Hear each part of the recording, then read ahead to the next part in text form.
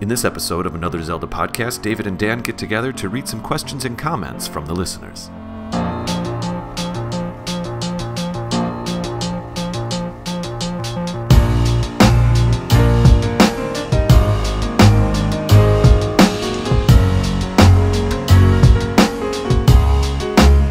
Hello and welcome to Another Zelda podcast. I am David Geisler, and today I am joined yet again with Mr. Dan McCoy. Dan, how are you? Hello, everyone. It's nice to be back again. Yes, new setting. I hope it's not too echoey in here. I don't think it is. It's a little echoey, but I think we're okay. It's very nice. It's very, very nice. I dig it. I like it a lot. So, Dan. Yes? Today, what are we doing? So today, I'm actually pretty honored to be part of this. I wasn't here for the first one, but today we are doing, drumroll please, as we move into listener feedback. I'm super excited about it. That was my cymbal. That was good. I liked it. Yeah. I like to do more of a rolling cymbal. It sounds like a breeze. It was like you're right. Now that's definitely a breeze. Was that Pretty supposed sure to be? that's a cymbal. That's I know. I think we're just. No, I think we're doing a getting breeze. further away from the breeze. cymbal. Oh, like one of those, mallet. Oh, that's kind of good. cymbals, like, Yeah. It's gotta be. I can't do it. Ah. I'm no good at it. How about a sound effect? We were talking before we started recording. Everyone, thank you so much for joining us today. We are doing our second listener feedback episode. It's true, Dan. You were able to join me here in the studio. We are at an appropriate distance, and let's see. We are doing listener feedback because due to our current state of times, I had to cancel 2 other episodes. Womp womp. I know. It's the truth. It is the case. It's gonna be the sound there. Other guest co-hosts. You and I work together. You and I are in the same biological sphere daily. We do practice social distancing. Nevertheless, we felt comfortable recording this episode. Though our other guests, it's responsible to have them not be a part of it yet. So There it is. We're doing listener feedback, and I'm excited because I made a plan this season that we were going to do a little less listener feedback at the top of each episode, maybe just 4 or 5 things, and then do more listener feedback full episodes. So this is the first of this season. And I realized I didn't know what to call it. I said, wait, we called the last one Hey Listen. And what were some of your ideas? Well, I mean, there's... Because it's a sequel episode almost. So there was Hey Listen, The Listener Strikes Back. Yeah. I thought was a good one. I like Hey Listen again. Hey Listener, Hey Listen More. No, none of those work. Hey Listen to, the Hey Listening. Hey Listening's not bad. I like that one. That's pretty good. The Hey Listening. Hey, listening. Hey. Yeah. All right. Do you want to Let's get started? So when I did this with Kate last season, we had a shared file, a shared album, which you and I both have right now. You have it on your iPhone. I have it over here on my iPad. We have about 40 submissions here that I collected. Awesome. We actually get love them all on Twitter. We get a lot of chatter. It's an absolute pleasure and a gift to have people talk so much. And there's a lot of conversations that happen. There's a lot of replies.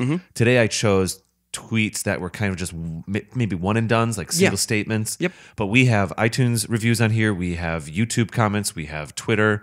And that's the brunt of it. There's a lot of chatter that happens on Discord and also on Facebook and even Instagram. But I'm saving those 3 for another episode down the line. Absolutely. Cool? Very cool. So let's get in. Actually, this one is we could start right off the bat with a comment on Patreon. There we go. And this was from a gentleman named Adam Love, and he sent us a message when he subscribed. If you're interested in our Patreon account, you can go to our website, anotherzeldapodcast.com, where we have a link that goes to patreon.com/anotherzeldapodcast. You could also just go to that URL I just realized. And we have 3 tiers. The final tier is one wherein we allow people to watch us, and we have some Magical Sword people watching us, Magical Sword people from the Magical Sword tier watching us right now. Hey, everybody, how are you? And Adam here, I don't quite recall which tier he entered. Nevertheless, I'm super grateful. And he said, hey, you two. Been listening to your podcast for a while now. Figured it was time to formally thank you all for your great work. I was listening to your Skyward Sword music episode for the second time, as I am a big soundtrack and music lover, and got inspired to dive deeper into all the great music and tracks in the series. Can't wait for your next music episode, as you two struck a nice balance between playing snippets of the songs, but also adding your own insight and commentary. Great segment to continue for sure. Keep up the great work.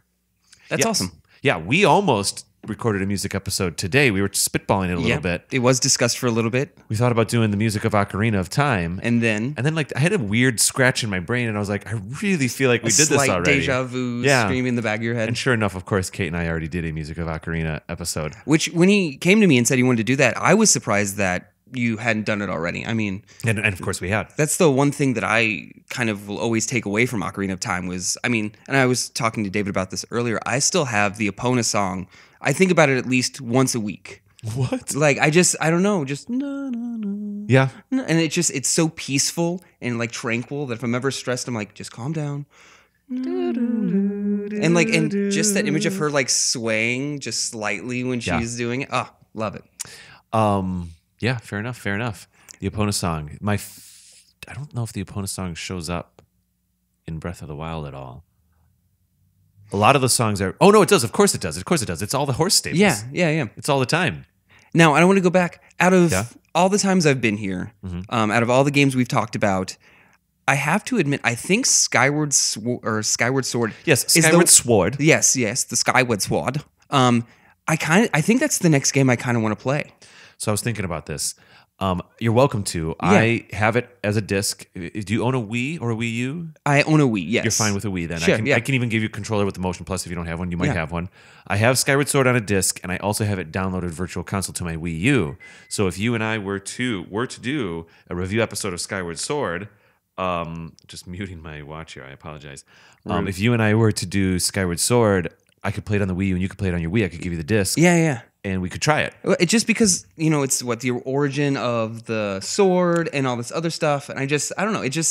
The lore in it sounds pretty impressive. And I kind of want to. Lore-wise, it's the beginning. And lore-wise, it's very strong. Yeah. I want to dip my toes in it. I was thinking about Twilight Princess. The other day we were hanging out and I was playing Twilight Princess HD. Mm-hmm. And I think it's okay. Where I'm going to go with this, it's okay. But if I may, you had said to me at the time, you're like, ooh, it feels weird. What did you say?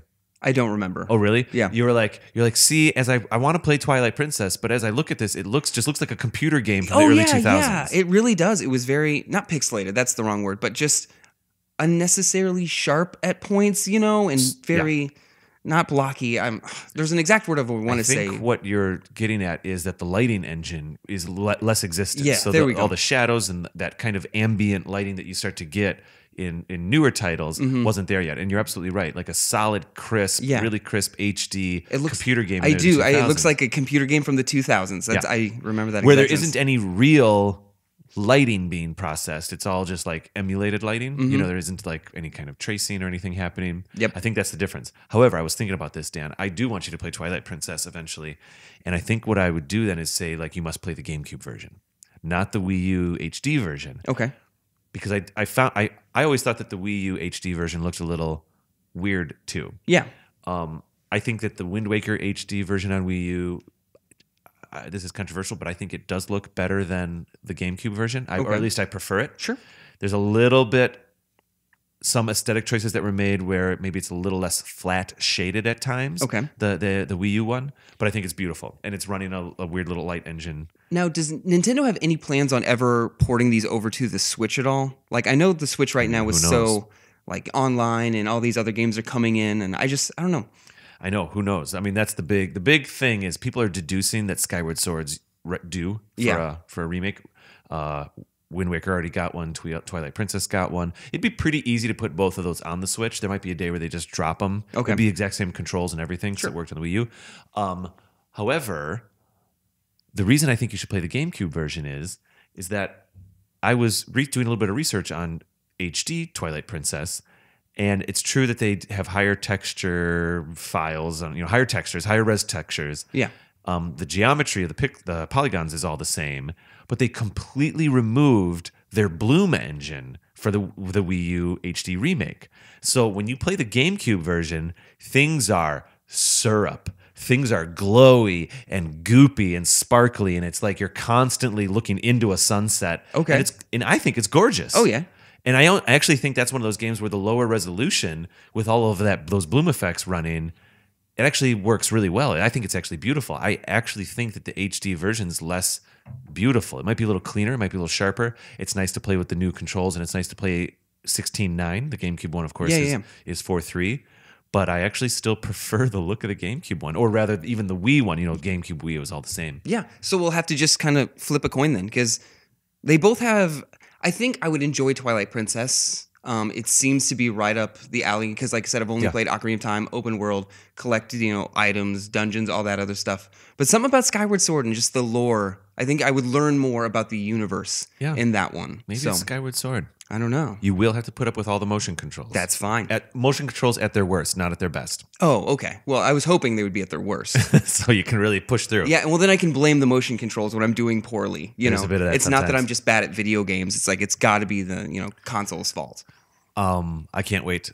I can't wait to fall in love with Skyward Sword. I'm pretty excited, and I know I probably the least about it. Like at times I even forget that it's one of the games. It's maybe we do very rarely talked about. I think out of all of them. Boy, oh boy, maybe I do lend you the disc, and that's one of our review episodes this season. I'm pretty excited. We'll see. Audience, we didn't talk about this yet. Audience, Dan is moving. You're moving out of Chicago to St. Louis. Yes, we're going back to the Lou, back to the one silver arch. Yes, indeed. And I'm not too worried about it affecting another Zelda podcast. I will travel to you. You'll travel here. Oh, absolutely. I'll be back. Visiting you will be just like visiting Shane or visiting the Coons or visiting. But Celeste is a little further away. Celeste might include an airport. Sure. But otherwise, I don't think it's going to be that different. And also, we'll have you come up here to record episodes. No problem. From going from Chicago to St. Louis, I think I'm going to do everything I can to come back to Chicago as much as possible. I mean, we've been here for 3 years, and not to jump ship, but I fell in love with the city. So I very much... I'm going to miss it, and I'm going to do everything I can to be back as much as possible. Indeed. Why don't you grab this next Patreon comment by Joseph Purvis over here? Well, this next Patreon comment is by Joseph Purvis.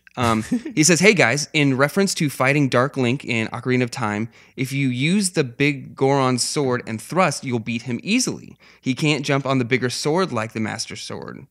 Give it a try." Interesting. No, this is funny. We were actually talking about Dark Link a little bit at work today. We were thinking about putting together a Dark Link episode, and I think we should, but not today. Like, we need time to really build that episode out. Is it literally Big Goron's sword? The Goron sword. Is it one word or is it Big Goron? It's one. Okay. But it's a play on words. Okay. It's the Goron sword. Because I feel like I would have just been mispronouncing that my entire life. Bigoron, is it even calling it? Yeah, I think it was Bigoron for the longest time. Yeah, no, it's Big Goron, Bigoron sword. Bigoron sword, got it. Anyways, yeah, cool, that's possible. Use the Bigoron sword on Dark Link. Fun fact. In the Water Temple. He's the sub-boss for the Water Temple. I remember walking into that area and going like, something's happening. That was single tree. Yeah, and you're just There's like no that walls. little thing, and you're just like the floor's completely reflective, and you're like, oh, something's happening. It's creepy. It's beautiful, and you're like, and you're excited, but also terrified beyond all rational doubt. Yeah, I agree. Cool. Let me take that one off the list here because there we go. Okay, we've got a YouTube one for Water Dungeons. Wow, this goes right into Water Dungeons. Over on YouTube, Michael Wendt, speaking to our episode 15 of season 2, Water Dungeons Live, where Kate and I met with Celeste and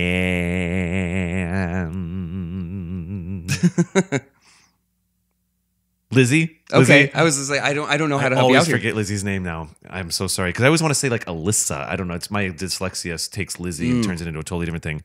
And Lizzie and Michael Wendt here said, "I've listened to every single episode of your show. Thanks for making my work day fly by." Very awesome. We'll take it. We get a lot of that when people talk to us about when and where they listen to the show, and either on drives. Or whatever. It's a lot of traveling. I've noticed, like on buses and all that kind of stuff. There's one YouTuber, Hyrule Gamer, who listens to us while he like works on the scripts and edits doing his YouTube channel. That's awesome. We got to be friends with him. We got to like do a crossover episode or something. That would be just an absolute blast. Absolutely. Hyrule Gamer, I'm sure, I hope that you're hearing this right now. Let's make it happen. Let's get together. This is the road trip season anyway, season 3, the season in which I'm driving all over the place, except for when there's a global pandemic. Little things, Once this lifts, I can't wait. All right, next up we have one from Patreon, Christopher Lopez. It says, "Thank you. I just wanted to show my appreciation by thanking you guys for giving me the opportunity to listen to conversations being had about a game that has so much positive influence on my life. I look forward to all the Magical Sword edits and future topics. Keep on creating this fun, amazing content." Nice. And another thing that the Patreon Magical Sword people get is they get to check out this cool mustache that I grew. Oh my God, that's right. I don't like to brag about it too much, but it's possibly my greatest achievement in life is growing this beautiful mustache. It's a full. It's just a full loving little caterpillar resting on the top of my lip. Yeah, indeed. And you've kept it classy in that you're not letting it go too far down. Oh the no, sides. it's not a handlebar. It is just a mustache. It's very managerial. Thank you. Like, I feel like you should be telling me what to do right now. I tell everyone it's my quarantine stash. I like it. You know, we're gonna keep this up until we can all go out together, and then I'll retire it. Well, I shaved clean myself, actually, if we're doing facial hair, but it wasn't for anything. And then actually, even my girlfriend was like, well, actually, apparently the no beard thing is very good for germs and for wearing a face mask and all masks that other things fun like that. jazz. Okay, Christopher Lopez, thank you very much. Let me take this off our list. Yeah, he speaks to us a lot over there on Patreon. It's great. Oh, hey, we got a Twilight Princess comment on YouTube. Daniela A said, hey, I just found... So Twilight... we did our Twilight Princess review episode back in season 1, episode 9, the 9th episode of this show ever. And she says, hey, I just found out about this podcast and I'm really liking it. Twilight Princess is my second favorite Zelda game just after Breath of the Wild. And this was really fun to hear. Thanks for the content. I'll be checking more of your channel. Heart emoji. I think Twilight Princess is my second favorite. We should go through and all of the user feedback. We'll just create a tally mark. And by the end, whoever has the most, this is my favorite, is the next game I'll play. Oof. Okay, maybe I do a little quiz or something. I don't know. I'm excited because there's so many games and it's almost overwhelming to choose which one to play next. You know, because each one has their own, celebrated facts, and each one has their own maybe we move over past that. Do you think you're more in the mood for like the behind the back 3D adventure, or more of like a top down? Because the top down 2Ds, they're not quick games. They're still 20, 30, 40 hour games. They're just two very different presentation styles. If I had to choose, I think I'd want to stick with what I'm used to right now. Which is the open world kind of feeling. I have a Switch, so every once in a while I'll pop on.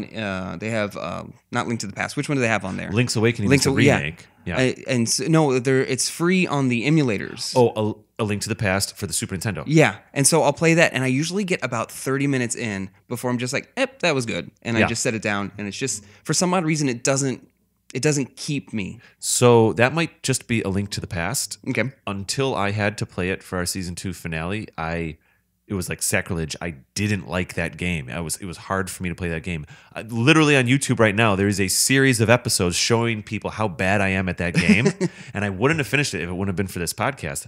I'm so pleased I did. I'm so glad I experienced it. I appreciate it more now. It's David plays Zelda poorly.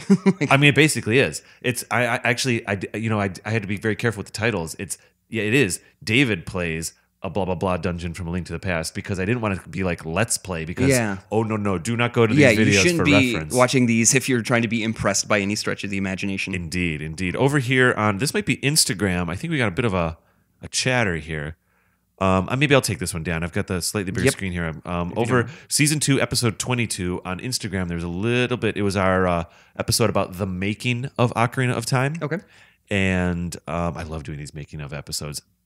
I think I said this already, but I think this season I want to do a making of Wind Waker, because that'd be fun. Wind Waker had a bit of a troubled development, and there's all this controversy over parts of the game that are potentially incomplete and stuff like that. Yeah. And not only that, it was such a massive change. I mean, the controversy of just the cell shading? Yeah, the character design in general, I remember when it came out, it really kind of separated the fans. Some people absolutely hated it, didn't like Kid Link, I think I'm going to start doing research on that, and I think that would be a very fun episode. So over on Instagram, Wandering Photo Faye said, ooh, black heart emoji. I hope I'm not bogging you guys down with posts. I post here and the website. I'm really excited about the rumor of DS games coming to Switch, so my son and I could play Majora's Mask. Nice. I mean, that would be phenomenal. Oh, yeah.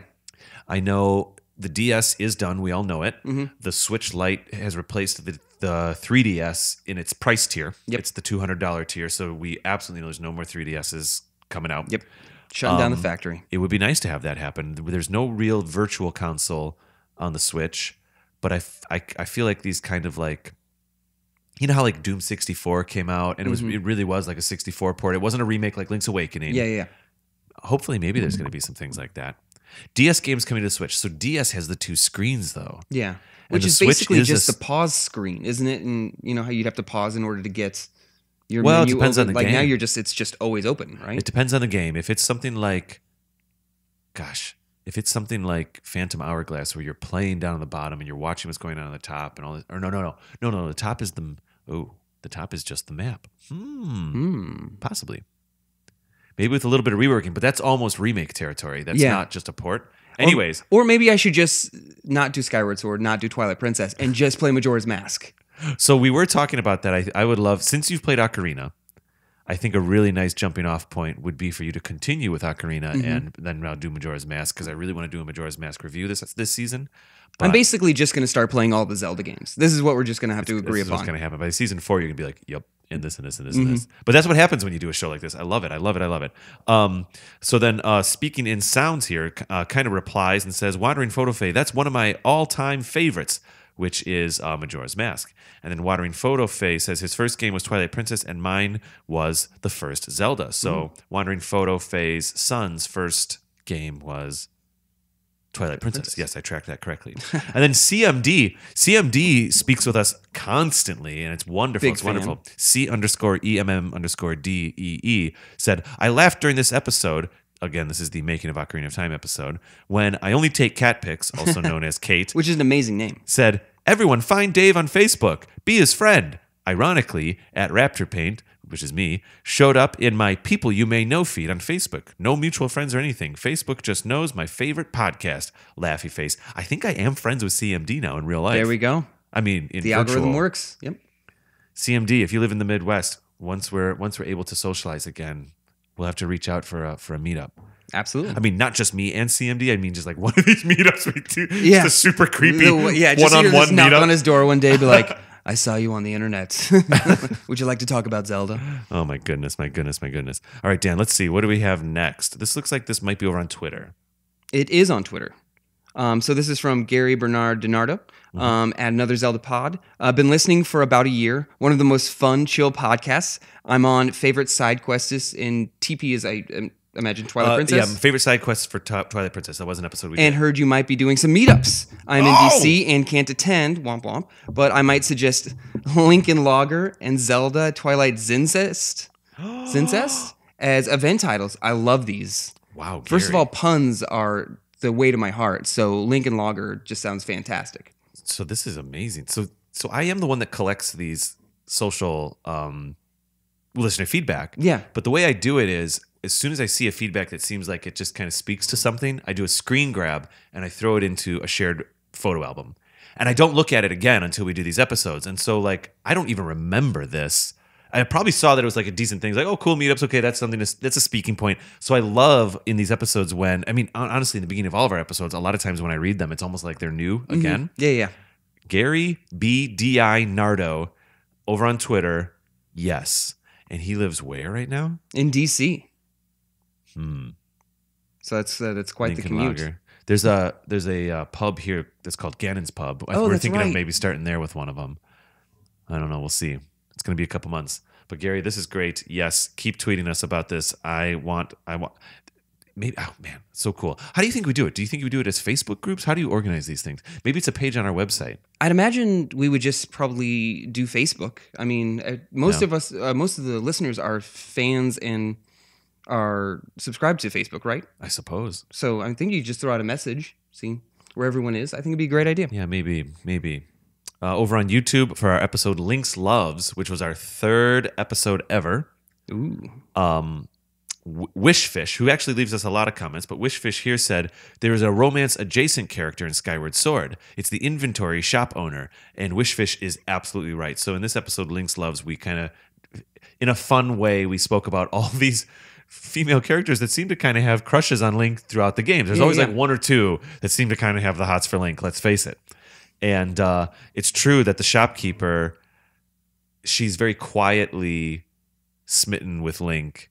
And I do think that relationship evolves a little bit as you continue to have a relationship with her. And we were talking about this earlier. I wish there was a Zelda game in which, like, you as Link got to choose which girl you could like kind of court a little bit. Like I know he should always end up with Zelda and all that other stuff, but like and not necessarily. Zelda's not always technically a romantic character. In Skyward Sword, she certainly is. But anyway, I think it'd be fun because I was always in love with what's her name? She's the girl Epona's. Well, I guess is that Malon or Marin? I forget her name. So there's Talon and Terran and Malon and Marin, and that's Link's Awakening and Ocarina of Time, and I always swap them. Yeah, but I think it's Malon. Sure, I can't remember. I think LON is Ocarina. But I even remember playing. And you'd met her, and I was just like, oh, like I want to keep talking to her. Maybe there's like some hidden dialogue if I do this or this and this, and you would just go back to her, and she would just say the same thing, and it's just like it kind of broke my heart. I was like, no, we should be better friends. Yeah, nope, couldn't do it. So that's interesting. And always whenever there's a who are the water people? I can't believe I'm blanking on the this. Zoras. Yeah, the Zoras. I always like the Zoras. I wish there was more of a connection with like Link and the Zoras because there's always one Zora that's like absolutely in love with them. You know. Yeah, it is a bit of a trope. Even in Breath of the Wild, they kind of lean into that again with Mipha. Mm-hmm. I liked that with Mipha in Breath of the Wild. It seemed like almost like a truer love. Mm-hmm. Like it was actually like easier pure, to digest. Yeah. I kind of liked it. It was sweet, and there were even moments when I was starting to watch some of the memories where you're starting to put the story together, even though you kind of have a feeling where it's going, and you're like, oh my gosh, she's literally telling him in so many ways right now that she's in love with him and stuff like that. And with like in Ocarina of Time, when you think about Rudo, it's much more tongue in cheek, and she's like kind of flirting with him and saying, "You're my husband now," and stuff like that. I preferred the Mipha relationship, but anyway. Well, even in Breath of the Wild, when you talk to the other Zora, they're very much like, "Oh no, she was absolutely in love with you." Like everyone was like, "Oh yeah, no, like she was smitten with you." So I wish there was just a way for you to explore some other romantic relationships. Yeah, it's interesting with Zelda too. In Breath of the Wild, she's like romance adjacent. I think there's a bonding there, and I think they care about each other, but there's never really like, well. Do you know what's interesting about that? I just realized I was about to say there's never really like an embrace. There's never like let's cutesy handhold. Yeah. But what they do is in my opinion, one of the most emotional moments in any Zelda game when she like falls into his embrace when she's kind of responsible for some people's deaths and stuff like that. Yep. Or rather her lack of certain things, in her mind, she's taking responsibility to not be able to stop the calamity, which then took so many people's lives. Even if you read some of her diaries up in the in her little loft. In the top. Like from what I remember, she writes about how angry she is at Link. Yeah. She's just like, he doesn't talk. I can't read him. I don't know what he's feeling. And I think she's even admits to being, she doesn't use the word jealous, but a little jealous. Where it's like, great, he's awesome. I can't find my thing. Yeah. And I'm excited to see how their relationship evolves into this next game. I am too. Because you've never seen these two. I mean, it's always been like Link likes Zelda, Zelda likes Link. They're gonna grow up together. Blah. Like this one is very like these are real people now. Like tropes aside, we're getting into real relationships and whatever that definition is. I sure hope so. Oh, I'm so excited. It's only one trailer, but it sure feels like that's the direction it's going. Yeah, and I love it. Absolutely, love it. I don't remember whose turn it is. I think it might be mine. It doesn't really matter too much, but actually, I'll take this one because this is a comment on one of those Link to the Past kind of playthrough videos that I'm doing. Let's see. This is on the episode David Plays The Palace of Darkness from A Link to the Past. And it's a little side episode we have it's a little side playlist that I've put together on our YouTube channel. And Christian Camillo Murcia said, "I'm glad you're doing well amidst the current situation. By the way, A Link to the Past is the only Zelda game I have completed." This episode, as of this recording, just posted a few days ago, The Palace of Darkness. And that was fun to do. It was, I admit, because we had some cancellations. I'm so excited to record the episodes that we had planned. Yep. We literally had to have a cancellation of 2 episodes that were in the works. Oof. And that's why there was a week of downtime here. And Dan, you're kind of coming in here and helping me out, kind of saving the day a little bit. I do appreciate it. Well, I didn't want to say those exact words, but that's exactly how I feel. Yeah. I want to keep getting these shows out. And I can't wait to reprise or return to the episodes that were planned and scheduled. Oh, absolutely. One was with Nick Zamfati. We were going to do... We had some amazing topics, too. We had another one with Alyssa. I was genuinely excited about listening to some of these, We'll get there. The season 3 is just going to be a weird season, but we'll get there. So, Christian, thank you so much. I appreciate that. A Link to the Past, I have a brand new appreciation for it. The thing is with it, Dan, is that the play style, the physics of it is a little odd. Okay. Or at least it's different than maybe someone who might be used to playing these top-down games these days. And so after a couple dungeons, I had to just let myself play the game the way the game wanted to be played, not play it the way I wanted to play it. Yeah. And then I started clicking. Now, that's not the kind of thing that you get after 30 minutes of play casually just logging in on a Switch. Yeah. I don't think I got to it until Like I just need hours in. I just need to lock myself in a room and just make myself play this game for like 2 hours until you feel that hook. That's in what it you. is. You know what I mean? That's what it is. Like some games, it takes a while to get that hook, but once you have that, like you're like, oh, I should probably go to bed, or another hour is fine. You know, once that idea pops in your brain, you know that game has you. It's true. Oh, we got a Christopher Lopez over here, I believe, on Instagram. Is that Instagram icons on the bottom? That might be YouTube. It's hard to tell these days. All their graphic styles are getting the same. Yeah. But anyway, Christopher Lopez over here says, I just wanted to show my appreciation by Oh, yep, that's a double. it's a double. That's Patreon. That's why the icons look so similar. Yeah, it's the same message that he sent Oh well. there with the smiley face at the end and everything. Thank you again, Christopher Lopez. Well, then Thank you. that counts as mine, so you get to go next. No. What's this? Insomniatic Panda Hero. I love it. Let's do this. I don't know what we're going to get ourselves into here. This is a comment possibly over on Facebook. So it says, hello, I just wanted to say how much I love your podcast. I've been playing various Zelda games since my brother first showed me Ocarina of Time when I was 5 years old, and it's been an addiction ever since. I haven't played Breath of the Wild for over a year, but I've been listening to your podcast for about 2 months now to get me through my work days. And since starting your podcast, I've started and just finished my second playthrough of Breath of the Wild. I just wanted to thank you for sparking my Zelda joy again. Your podcast is amazing, and I look forward to many more episodes to come. Wonderful. Insomniatic Panda Hero. I think this might be a direct message on Instagram is what Oh, this that's is. fantastic. That is so. I'm so happy to hear that. That's my favorite thing to hear. Oh, yeah. Is when, I almost said guests, when listeners say like, Respark a love. yeah, I started playing again. Yep, Oh, absolutely. so much fun. Because it happened to me. I mean, every time I'm done recording these, I go home and inevitably have to go play Breath of the Wild for a little bit. Just to, like, get into even it. if it's just and guilty pleasure, not really guilty, but I love cooking things in that game now. Wow. Because I never first playthrough didn't cook anything. Yeah. Not a single, because I skipped or somehow I managed to miss where someone told you how to cook. So I was like, I don't get why I missed that. I must have missed that whole thing. And then I found out how, and now I love just throwing anything in the pot. And that little sound it makes, like, I'm slightly addicted to it. I've made way too much stuff. That's awesome. I'm fine with that. I'm happy to hear it. We did a cooking episode back in season 2. Maybe I'll send it your way because possibly you haven't heard it yet. And Kate actually breaks down some of the recipes that are like recommendations in Breath of the Wild. It was a lot of fun. I didn't cook much either. I did my Mighty Banana concoction, but other than that, I didn't cook too much. Just 5 Mighty Bananas gives you like super strength for 12 minutes. Wow. It I had gives no you- idea. Oh, Dan. Find Mighty Bananas. Find Mighty Bananas. Find all of the bananas. You cook 5 of them. That's all you do. 5 Mighty Bananas. You get Mighty Simmered Fruit. It gives you 12 minutes of *3 attack. My stars. *3. So you just hang on to like 5 of those. Any kind of boss or anything, you just like chomp. Yeah, the lady 12 minutes. The lady started playing, and she is a perfectionist. You know, she has to go through every little detail. Yes. And so I jumped on her game a little bit just to see what her stuff was, and she has like maxed out everything, and she still hadn't beaten the game. And then I wanted to show her like after I beat the game what my rank was, and like I think I was wearing like a level 8 hood. And she's like, "How in the world did you beat this game?" I was like, "I don't know." Wait, you weren't buying clothes? I mean, if you I bought clothes, you just weren't upgrading yeah, them? no, I mean, I found a fairy. Like, you know, I just You really like cashed that game. I did. I had a That's great fine. time. That's I had fine. a great time. I mean, I would never call myself one of those like if the game seems too big, I instantly close that book on being 100%ist because Yeah. I play while I'm having fun. I don't like it when it kind of becomes chory. Right. But like once I felt like I got all Wait the a second. photograph. Aren't you currently playing Animal Crossing? First of all, don't say anything bad about Animal Crossing. Okay. This game is a new addiction that I didn't even know I had. I think Animal Crossing is literally just doing chores.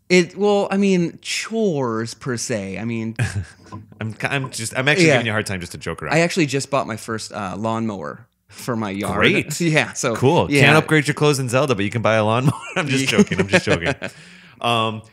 get it. That's interesting. I think we're going to transition over here. We Sure. do some iTunes reviews, and then I think we're going to go to break. I love it. All right. I was just counting up what we have left. So we have some new iTunes reviews. The iTunes reviews I'm so grateful for them because every time we get a review, or even a star rating, but the reviews especially, it pings the iTunes algorithm a little bit, and it helps us show up in more like, in the whole like Becomes people, more visual. People also listen to lists. It helps build in those things. Very cool. So I'm very, very grateful for any kind of iTunes review ever. Over on in March 8th, a person whose screen name is E04 said, "Oh, the sweet Zelda nostalgia!" Exclamation point, exclamation point, exclamation point. 5-star rating. Thank you so much, E04, E04. They said, "Love, love, love this podcast. Been listening for several months now. I found it after I was starving, all caps, for more Zelda content that was up to date." Oh, because there are a lot of Zelda podcasts out there that are maybe a couple years old. There's some that are current, but I myself have Googled Zelda things, and sometimes you find stuff that's a couple years old. I had recently returned back to the game and all video games, really, after a decade-long hiatus. This past summer, I finally took the dive into Breath of the Wild and couldn't get enough of Zelda. So glad I found this podcast because it's been a trip down memory lane every day with them in the car and the sweet nostalgia. All caps. David and Kate are personable and professional and take time to think of their fans. They've cultivated a community here, and I love it. Keep up being awesome and genuine, and keep making great content. Thank you, all caps. Well, this is a really... this was fantastic. This is sweet. I will be honest. I just grabbed all of our iTunes reviews and did screen grabs. I didn't even read them. I just knew that we were going to do the iTunes reviews. What a gem. This is a great one. E04, thank you so much. We do feel like we're kind of building a little bit of a community. We're very grateful for that. Yeah. And the nostalgia thing. And Dan, I'm so happy for you to be here. I do miss Kate. I spoke to her a few days ago. I was going to ask how she's doing. Well, it was my birthday a few days ago, and we back and forth a little bit, and I think she's doing well. Great. Like her disposition is well. Fantastic. And we joked a little bit about your brachiosaur. I sent her a picture of the brachiosaur you got me for my birthday. It has the most muscular legs. And I also received a Switch from my girlfriend for my birthday. And so stop the presses, everyone. David finally has gotten a Switch. This is monumental. You don't understand. He has been hemming and hawing about this Switch for so long. I know. The very first thing I did was purchase the Link's Awakening remake. Yep. I'm happily in the middle of... I'm over at Candlelit Castle right now, loving every second of it. And I also digitally downloaded Cadence of Hyrule last night. Very cool. I played the first level. It's neat. I'll get into it later. There might even be on this thread of listener feedback. There's someone like asking for a Cadence of Hyrule episode. I digress. E04, thank you so much, Dan. I think we have another iTunes review. Why don't you take it? Yep, this is from Eric Slater. S-L-A Slater. Back in April. Oh, recent. 5 stars. Very awesome. I just recently discovered this hidden gem of a podcast, and I've had so much fun going through their backlog. As a lifelong Zelda fan, I gotta say, this is required listening. Required listening. Ooh. I love it. I'll take it. And his review was titled, "Hey, listen." So actually, an aptly titled review for an episode like this. Let's see here. I can take the next one. This is interesting. So someone who goes by VV299 said, "Kate and David, you must." And that's literally the title of the review. Let's see what they have to say. Very attention grabbing. Please, you must... Please, you must stop saying that you need the Keaton mask in Ocarina of Time. You can just show the guard the princess paper. But otherwise, love the pod. Thank you so much. Bye. Bye. Yes. No joke. We got commentary. First time I read this, I was like, there's a Michael Keaton mask in Ocarina of Time. And I got like, David, no one told me there was and I was like, oh, the Keaton's little... I was slightly disappointed because I think a Michael Keaton mask would have made the game like top tier greatest game of all time. I don't know about that. Oh, come on. Michael Keaton. But what version of Michael Keaton? It's got to be. I don't know. I would go Batman. I mean, it's like early 80s Michael Keaton. With that nice little like chin. Ugh, and the puffy hair. Mm-hmm. Interesting. I'm Batman. You want to get dangerous? Let's get crazy. Let's get crazy. That's what he says. Thank you very much, VV299. Walk up to Genin. You ever dance with the devil in the pale moonlight? Jeez. All right, let's do it. We've got one from Gamey T-Frog. Okay. Over on iTunes. There we go. This is best podcast ever. 5 stars. Dang. I love sitting down and listening to you guys for hours. As soon as I found you, I couldn't stop listening. You two have got me back into the Zelda spirit, causing me to try and play all the games in caps. As a fellow Chicagoan, I can't wait for you guys to have a meetup in the city. Keep up the amazing work. Gamey T-Frog, it's happening. Wait. Just maybe not right now. We need certain things to calm down. Just got to wait this out. And Wait, is it the 14th today as we record this? Today is the 14th. This is technically, literally the peak of the virus in Chicago. Oh, they officially apparently called it? Today. Yeah, that's what the algorithms are saying, that it should be the peak today. Anyways, Gamey T-Frog, I can't wait. Stay in touch with us. Find us on Twitter. Find me personally on Twitter. I'm at Raptor Paint. Find the show at Another Zelda Pod. I don't care. We must stay in touch. I need to make Zelda friends in Chicago. That's so exciting. Oh, yeah.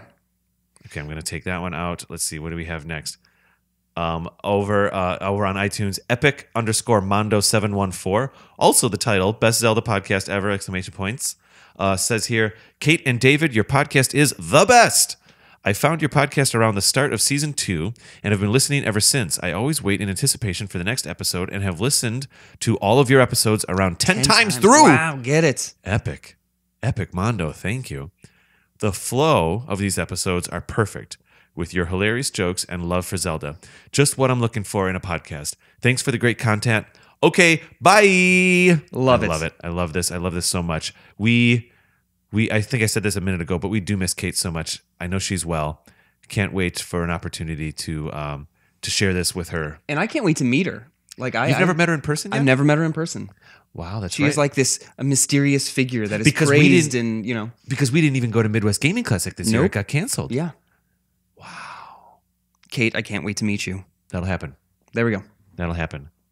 I think if there's one more iTunes review, we might be moving on. Oh, this is for Twitter. This is on Twitter. Dan, why don't you read this one and we'll go to break after this. This is from Galutrad? I'm always so worried that I'm mispronouncing all of these. Galutrad. Okay. Galutrad. Galutrad. Sure. Just finished listening to all of season 1 of At Another Zelda Pod. This podcast has changed my life in a way that I will always and forever be grateful for. Keep doing what you do, green heart. Green heart emoji. I love it when we get the green heart. That is a pleasure. Thank you, Galutrad. It's also changed my life in a way that I will always remember. And we will. We will keep doing what we do. We will. Man. Dan, there are times we do get messages like this once in a while where someone says thank you so much, or I'm so happy and excited and grateful that people feel that way. Yeah. Because the thing that Kate and I started was just us sitting at her dining room table. Yeah. And we've always tried to kind of keep it pretty genuine and everything like that. And if this is, let me put it this way. Kate and I would get together because we'd want to talk about stuff. Yeah. You and I, we're getting together because we want to talk about stuff. Yeah. And for other people to respond to that too and feel a part of it. I've made a lot of podcasts. Oh, yeah. I've never had one that's had this kind of, kind of communal reaction. It's insanely humbling. And it's truly a gift. Yeah. Oh, yeah. It's really neat. That's awesome. Galutrad, thank you so much. I think on that, let's take a break. And we'll probably hear an ad for Studio Demands It, another 6.5 show. Can't wait. Dan, as you move to St. Louis, you and I have mutually agreed that you might be putting together a show for 6.5 yourself. Yeah, we're talking about it. You won't be around as much. What are you thinking of doing? Very early in development. I know I still want to keep it with my love of video games. I don't play them as much, but when I do, I really hunker down. And wait a second, Dan. You don't want to do a movie podcast or something? I don't know. I don't. What about a comic book podcast? See, I would love to do a comic book podcast, but I'm so out of touch with what's currently going on. I don't know if it needs to be current. I mean, look at Zelda. We're talking about games that are 30 years old. I just read DC Comics Metal, and it was the most insane, kind of ride I think I've ever read in a comic book, just because I'm not sure if it made sense, but I didn't care, and that's how it's a good comic series. So there's a lot of great comics out there, and I'd love to do that, but it would have to be between movies and video games, I think. Fair enough. I'll take it. I'm excited that if there's there's plenty of positive things in your life coming from this move. Your girlfriend's trajectory in her career is very, very exciting. Doing great. Wonderful, wonderful, wonderful. I'm a little bit sad to not be seeing you every day, so to speak, at work once the move happens. It's only a 4-hour commute. I know. But if there's an additional good thing that's coming out of this is that I think that this might be spawning you creating something from 6.5, and I think that that's wonderful. I love it. Super cool. And then you get to be a guest on my show. Oh my God, you be driving, man. We're down. We'll do it. That'd be so cool. All right, let's go to break. Listen to that good old Studio Demands It ad, and we'll be back with about 20 more listener feedback. Sound good? Love it. Love it.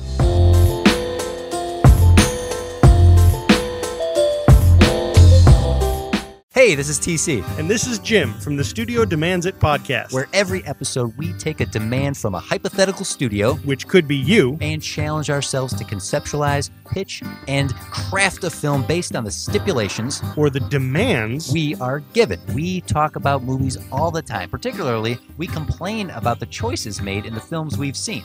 We're nerds like that. And, of course, like any good nerd does, we automatically assume that we could do better. Even with the demands and restrictions that clearly must have been put on by a production. So head on over to studiodemandsit.com and listen to our previous library of episodes.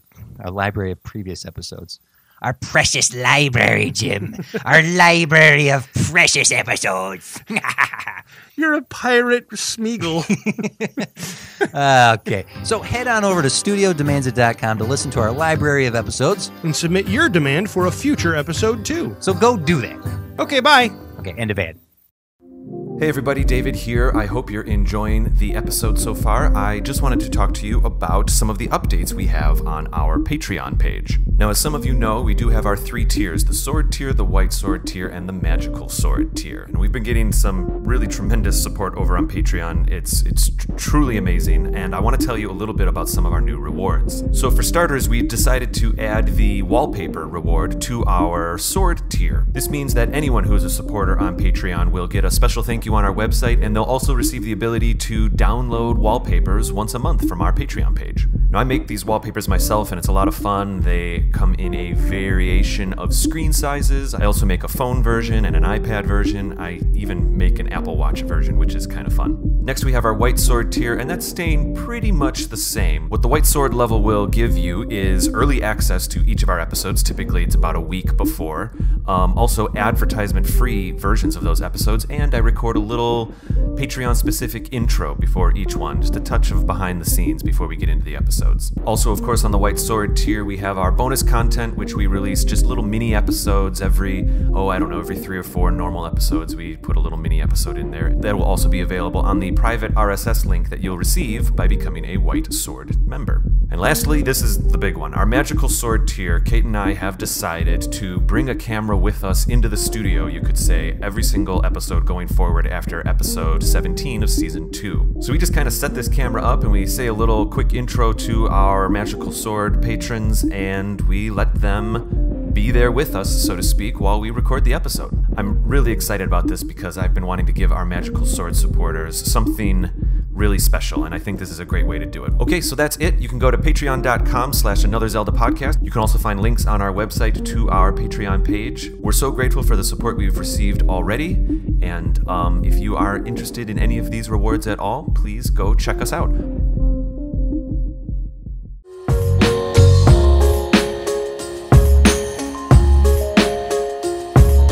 And we are back. Dan, that was an interesting gesture as we came in. I was going to say it with you, but then I was like, no, let him do it. So I just mouthed it the entire time. When I'm on your show a year from now, I'm going to say it. And then when you do, I'll be like, we're going to shut it down.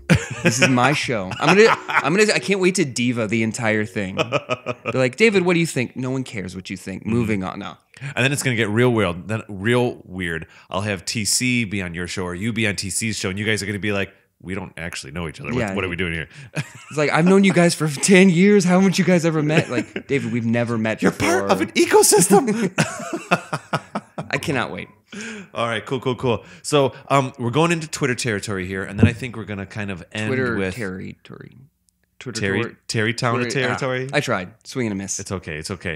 Twitter, and then we're going to end with a whole bunch of YouTube. Love it. So let's do some Twitter. You want to take this, Maplebee? Yeah, Maplebee. This is at Maplebee7567. If I may, real quick, we hear from Maplebee often. Oh, hey. Maplebee's a great supporter. Nice to meet you, sir.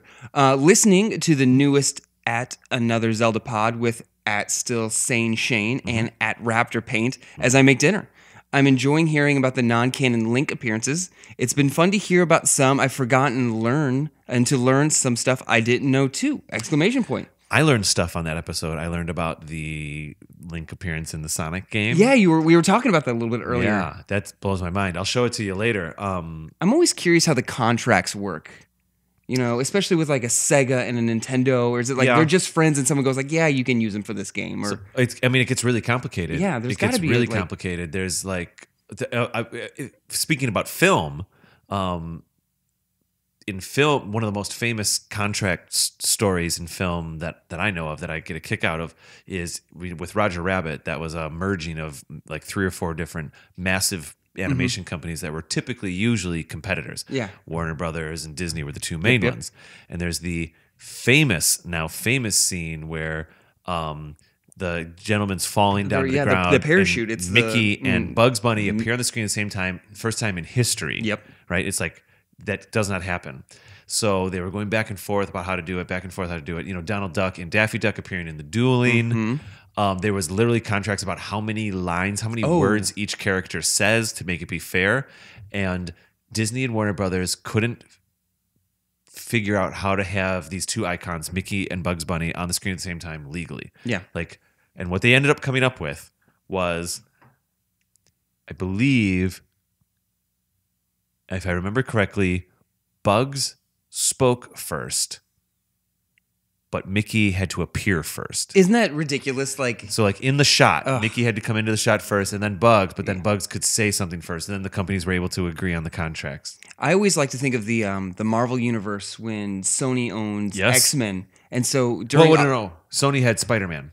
Sony had X-Men for a while. No, Sony never had X-Men. That was always Fox. Or Fox. Oh, yep, you're right. But the Marvel universe couldn't use words like mutant and adamantium. Oh, really? Yeah, from what I remember. So how did they? Yeah. Because Captain America's shield, from what I recall, should have been made of adamantium, and they changed it to vibranium. And if I'm wrong, I apologize to all the comic book nerds out there. Like I said, it's been a while since I've read them. And that's why, because Scarlet Witch and Quicksilver are mutants. Yes. And they were like, no, they're just people who were tested upon with the Infinity Stone of whatever one it was. And so they took these people, they literally can't say the word mutant, but they still wanted to use these characters, and how do we bring them in? And just the whole contractual dispute between the whole trilogy of them. So yeah, it's fascinating. So stuff like that. So to have Link appear in a Sonic game, by the time that Sonic game came out, I think it was almost a Wii U exclusive. Yeah. And so Nintendo and it might have been. Nintendo and Sega have been getting increasingly friendly with the Olympic games that they do. Yeah. Oh, and that's right. By the way, those games are technically made by Sega. Really? Okay. Yeah, and then Nintendo gives them They keep coming out every year. Yeah, Sega makes them, and Nintendo gives them the character models. But the Sonic game, it was Sonic Worlds, whatever. Gosh, maybe it was a Switch game. Anyways, Link appears. Here we go. Back on to...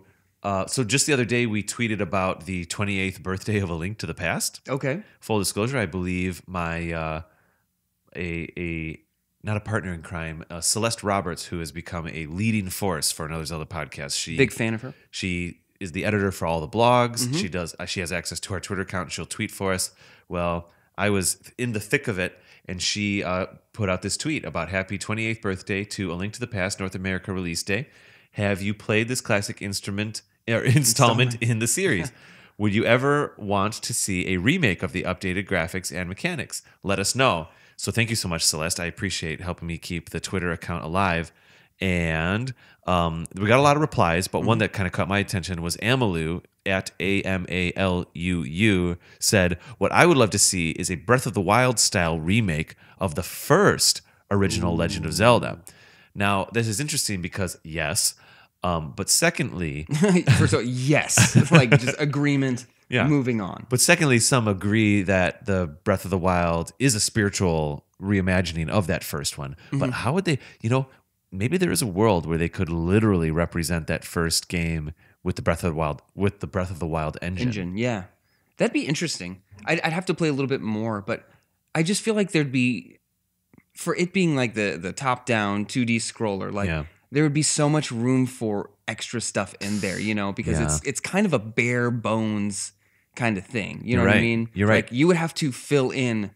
I mean, what you took from the game would be like 10%, if not less. You would have to fill in so much more. So, for example, if you enter a screen in the original game where there's 4 trees or 6 trees or 6 rocks sometimes with a border, if you really did that in the Breath of the Wild engine, there's just 6 rocks, you'd have to fill it in with stones and sticks and grass and creatures. And what used to be just like a blue area that was water, now can you fish there? Like, can you waddle? Or can you wade in there? Like, if you're going to do the full treatment, like you would have to just unfold so many different levels to make that work. And then do you even recognize it as that game anymore? And I mean, as long as I think it, I don't know. I will tell you this. So I am playing the Link's Awakening remake right now. A little late to the party, but I'm playing it. I'm loving it.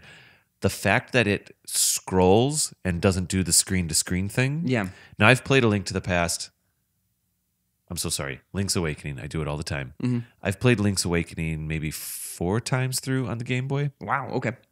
It's my 3rd favorite. It's one of my favorite games. Absolutely. It's a little weird to play it scrolling. Yeah. And not to have these little segmented Not like the views. like just kind of shifting every time you go into a door, everything right down. Because it compartmentalizes your processing of the map. Yeah. And so when I'm playing Link's Awakening, even though I'm loving it, it's just different enough that sometimes I'm almost not recognizing portions of the game. Like it's no longer is it this is the screen with the blah blah blah.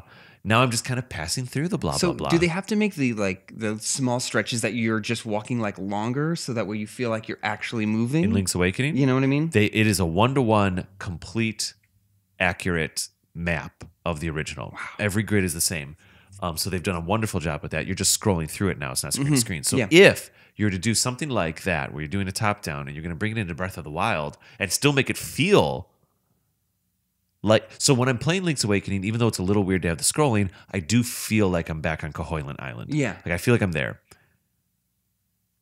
I don't know. How do you do it with Breath of the Wild? I would love Breath of the Wild style, yeah. Just take that engine and make it a digital download for $10 or whatever. That would be a blast and a half. Or rather, recreating Breath of the Wild in the original engine. See, that's what I was going to say. I think it'd be fun to take Breath of the Wild and try and not 8-bit it, but like to bring it back and just kind of, because it's easier to minimalize than it is to expand out. So it'd be fun to try and play Breath of the Wild in the style of the original Zelda games. I think that'd be really, really fun. Well, what's also interesting about that is perhaps you may or may not know about this, but there was a video released by Nintendo where they showed that when they were trying to conceptualize how the Breath of the Wild logic would work, all the systems, they actually created a 2D version first. Have you not seen this? I have not seen this. When we're done recording, I'll show you. You will love it. I'm sure I will. There is a basically original Nintendo or original Legend of Zelda. I'll just say it's not a ROM, but it's like it's a 2D logic where if you cut down a tree, it turns into a log. If you push a log into a river, it flows down the river. And they made an 8-bit, we'll say, version just to test all the logic, and then they brought it into 3D. Oh, dang, that's cool. Amazing. Dang, that's cool. Over here on Twitter, David Wayne Nydstrom at DavidWayne09 said, "Another Zelda pod. You guys rock. And my thoughts and prayers are with Kate and her family. Absolutely. As a faithful listener, I will miss her voice, but taking care of family comes first. As a fellow Milwaukeean, oh my gosh, it's so cool. If there's anything I can do to help, please let me know." Now, Kate does live in Milwaukee. I live here in Chicago. David Wayne Nystrom, thank you so much. I'm sure Kate has seen this tweet. The last time I saw her in Milwaukee was about a month ago. What's up? You're smiling. I was just like, "How much money you got, Dave?" Just as a joke. Just as a joke. Oh, like a... Yeah, it's like, if there's any way I can help. Yeah, like, well, $1 million. Yeah, $1 million would be fantastic. Oh, my goodness. So, David, if we ever... When we inevitably do a meetup in Milwaukee, that's great. Stay on our Twitter, please. Thank you very much. That's awesome. That was back in February 28th. And it does speak to our missing of Kate a little bit, as I've already said in the first half of this episode. We miss her dearly. I'm so pleased to also be sharing this show with all of you guest co-hosts, however, though, Dan. We're glad to be here. Indeed. All right, where are we going after this? Up next, we have Jacob, comment internet guy, at JCast6502, sending my best wishes to Kate at another Zelda pod, and at Raptor Paint, at Raptor Paint, pulled at the heartstrings a bit when talking about how supportive everyone has been. Okay, bye. Oh, yes. So I did put out a special message at the top of season 3 to just kind of contextualize this season a little bit. And I'm pleased, Jacob, that you were moved as much by the context as I was. Let's put it that way. How much money do you have, Jacob? Oh, Dan. I'm kidding. All right. Oh, Dan, you got to read this one. I'm excited about this one. So this speaks a little bit to our episode that we did, the first episode of season 3. This is David Wayne Nystrom. Oh, it's him again. Yep. At another Zelda pod. Listening to the best ad episode. If you do recreate the shouting ad, when you shout Lionel, please cut to just a shot of Lionel Richie playing the piano. I don't know why, but that was the first thing I pictured when you did it. And then there's an amazing image of Lionel Richie saying, "Hello, is it me you're looking for?" And it has to happen. This without a doubt will be the cherry on the end of this season. I'm going to make it happen. The joke that we made is we take that original Zelda commercial where the guy in the turtleneck's running around screaming and all those things, but we use like Breath of the Wild characters. And yes, there were Lionels technically in that first game, but we really quickly we said, I think you or someone hollered out like Lionel. And so then David Wayne. I can't wait to like Bokoblins, like whatever they're called. Yeah, I know. Well, there's a lot. Is it Bokoblins? Is it Bokoblins? I'll mispronounce it 1,000 times. I promise. Wouldn't that be funny? Wait, that's how we do it. Every single one has to be pronounced incorrectly. Oh yeah, or we do. So it's not Lionel. It's like Lionel. Or we do a documentary style of trying to film the new one where it's like I go Bokoblin and you're like, cut, Dan. It's Bokoblin. I'm like, I don't think it is, David. No, it is. Look right here. We'll just make it like an hour-long documentary, Netflix kind of thing. You'll be streaming it by the end of this year, is what I'm trying to tell you. Look, my goodness, all the major streaming sources. We're in contact with Hulu, but I'm laughing right now, but inside I want it to be totally true. Excited about I want it to doing be it. true. All right, now we move on to some of our YouTube stuff. Christopher Lopez, who we've previously heard from over on Patreon. Christopher is certainly part of the community. He replied really quick to the Desert Palace episode. So this is the first David Plays episode, and he says it'd be awesome if you and Kate did a stream of y'all for one of you at separate times playing Zelda. I get requests. Yeah, have you ever thought about streaming or anything? I get requests for us to do streams often. I feel like it's inevitable. Mm-hmm. Right now, I don't think our production can support it. But sure. But if the show grows enough in which we can support that, I think it could be fun. Obviously, it would have to be an adjacent experience. I don't think it should replace episodes on the podcast or anything. A fun get-together would be if everyone has a Nintendo Switch and the new Smash Brothers. Okay. You guys could all pick a night. Everyone has to choose a Zelda, because the Zelda representation in Smash Brothers it's heavy. Yes. I mean, you have tons of characters and then just, one fight to rule them all kind of thing, That's not bad. The thing about streams that's interesting is you have to kind of grow a culture. You have to almost stream regularly for people to... Oh, it's a lifestyle, yeah. And if you just kind of one and done it, there's less going on there. But still, that's cool. I have streamed other things back when I was doing my technology podcast. I used to stream on the creative channel on Twitch when I was building all the episode graphics. It was captivating. I saw a stream once. It was in a forest. Dan, you get out of here. You get out of here right now. Thank you, everyone. That's my exit cue. Get it was out. nice being here while I could. Paul Act over here commented over on YouTube. I always say his last name in a funny way. Paul Act said, "Okay, this episode was awesome, but did David get his appointment in time?" What? Oh, did David get to his appointment in time? Oh, that's right. At the end of A Link to the Past, our season 2 finale, I had to leave for work. Yeah. I was there, and at the time... He was super late that day. You and I worked together, as I say all the time. We probably worked together that evening. Mm-hmm. And this is back at a time where I was working in the evenings. Now I work at the crack of dawn. And yes, I did get to my episode in time, Paul. Thanks for caring. See, that's the community we like in this. But I tell you what, it was like from Kate's house to Chicago. It was. So you had to do like a heck of drive. Yeah. So what? Oh, wow. Was 3:00 hit, Dan, and you know that we normally start around 4:30. Mm-hmm. And I was in Milwaukee, and I needed to be in Logan Square, Chicago, an hour and a half later, and my watch was dinging, and my like auto sensors. You know how like Siri will be like, "It's time to By leave." the way, to get you're to your really event." far away. Yeah, suggested leaving time, all that kind of stuff. 20 minutes ago. Everything was dinging and pinging, and we were still recording. And I basically had to say, like, Kate, I'm so sorry, I got to go. Yep. I got to work in time. Thank you, Paul, for your concern. There was one time I was in St. Louis, which is about 4.5 hours away, and I timed it like I had to be at work at 4.5 hours. Like I just drove from St. Louis to my store, and then I was like, well, I was like 5 minutes late, but I was like, that's amazing. Like, Wow. I was pretty proud of myself. Wow. What's going on over here for top 10 emotional storylines over on YouTube? So we have Le Jumping Master Sword. I love it. Just think about it. In Breath of the Wild, you are walking over hundreds of graves alone, knowing that you had part in it from the calamity 100 years before. Top 10 emotional storylines. So, Yeah. so he or she is speaking to the idea that when you're in Breath of the Wild, obviously the calamity happened 100 years before, and a lot of Everywhere. death happened. I mean, everywhere. If not 90% fatalities. If there's only disparate little towns that are still surviving. Yeah. That's kind of somber, kind of sobering. So I would. It makes that cooking a little less fun now, doesn't it? 5 mighty bananas equals whatever you want. You're on They the blood all of millions of died. soldiers. Yeah. right. We were talking about this a little earlier, and so if anyone has ever been to Gettysburg in Pennsylvania, it is probably one of the most chilling. If you just take a second and look at and realize what you're actually looking at. Yeah. It's. And I don't use this word too often, but it's actually haunting.